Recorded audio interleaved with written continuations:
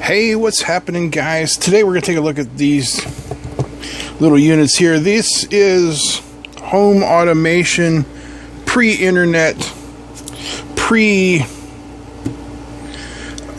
Home, pre-Alexa, pre-internet, pre-just about everything.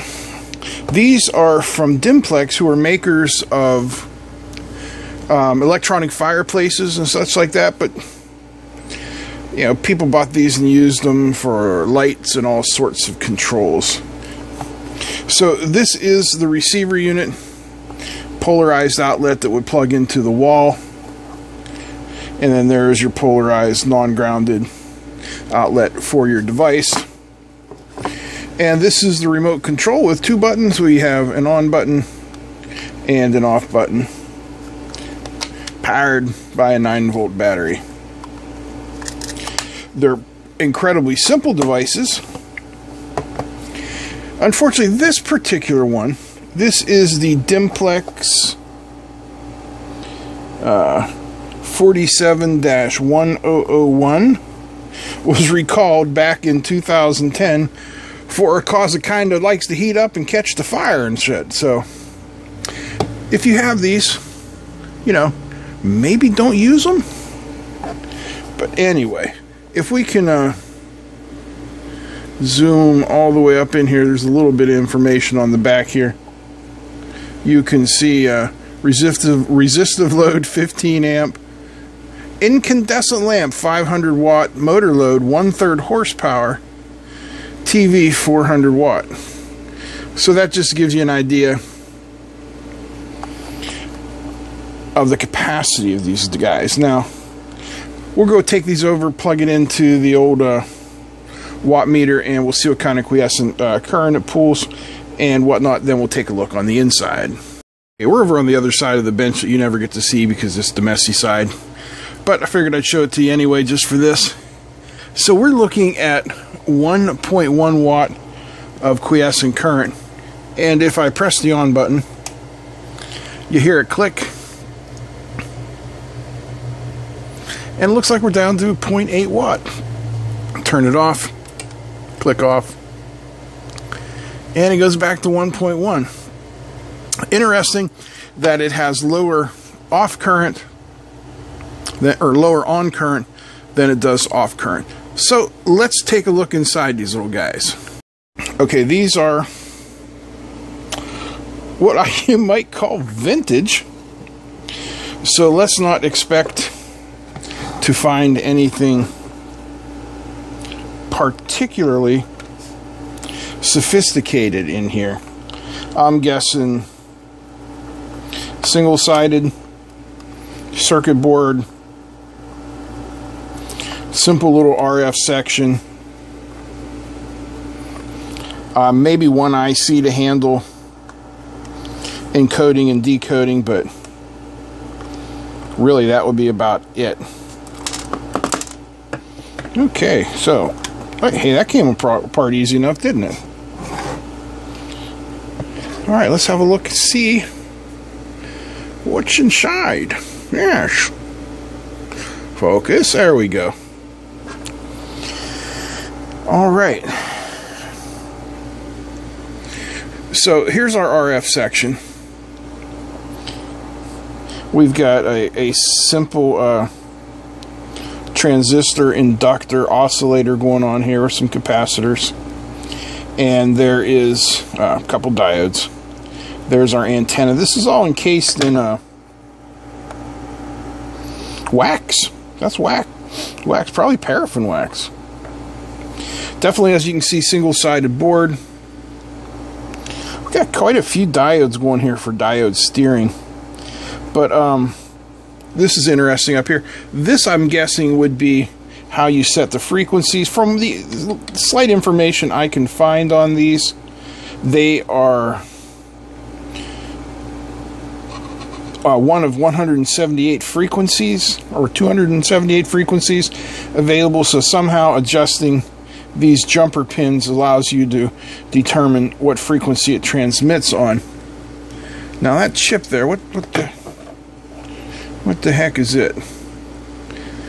MC14502. Okay, I know that chip. That is that's an encoder decoder. So the other one, this is the transmit unit. Yeah, this is the transmit unit. The receive unit should have a similar chip. Oh my. Look at the corrosion on that. Yeah, and anyway, what I'm trying to get at is it should take a pair of these to encode and decode. So there's the other side of the board. Nothing terribly interesting. These are the actual switches. I mean, this is just cheap, low end as it gets. Look at that hideous soldering. I mean, granted, this is probably all hand soldered, but holy hell. What is it Dave says? The bigger the blob, the better the job? No, I don't think so. Not at all. Alright, so we've seen what's here. Let me put this back together and we'll take a look at the receiving unit. Here's the second side. And this little LED guy wants to be a pain, so you gotta apply a little bit of persuasion. Alright, so if we take a look at this, again, single-sided board. Yeah, we'll go ahead and remove it, just so we can have a look at both sides and see if the soldering is ghastly on this one. Ay caramba. Yeah, again with this hideous soldering here.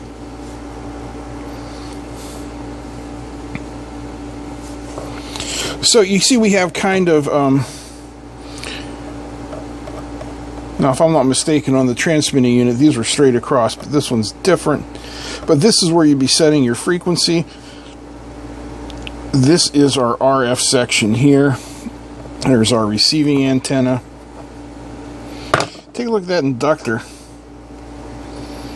All encased in wax. Big old dropper capacitor to power that RF section. What is that? 205K 25 250 volt. Nice relay here though. Take a look in there.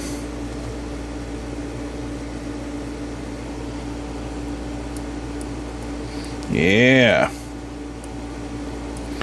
Reminds me of, the old points and condensers on a car.